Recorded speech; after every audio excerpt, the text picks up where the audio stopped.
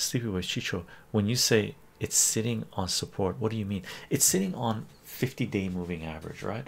So basically, if you average out the buying price, how much people bought it for the last 50 days, it averages out to that value, right?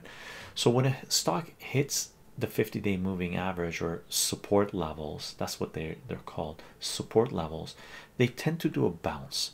Now, is that bounce going to hit, or is it going to cut through that support like butter? When it cuts through that support with like butter, the odds are there's going to be more pressure on it on the downside. And if it cuts through it, resistance, when it's on the upside, hitting it on the upside is called resistance, the same line, right?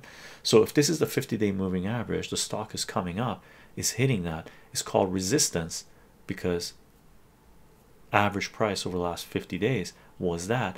And when people hit that average price, if they were sitting at a loss, they usually try to, not usually, but they try to liquidate, right? They got their money back, let's get out, right, and see what it does. So it comes down. If it's on the way down hitting it, it's called support, and it does bounces, right? People buy more. Okay,